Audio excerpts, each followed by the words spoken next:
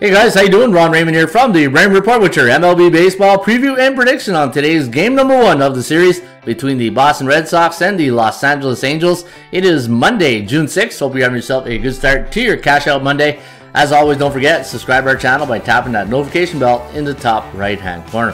Alright, the LA Angels are going to hope that Noah Syndergaard can stop the bleeding here. They are mirrored in an 11-game losing streak, while Boston, they're riding a 4-game high. They're going to send Michael Wacha to the hill against Noah Syndergaard. Thor is going to go here for the Halos. Minus 125 is the price tag on LA. 9 is the total. ATS forecast system play going to lean with the LA Angels in this one.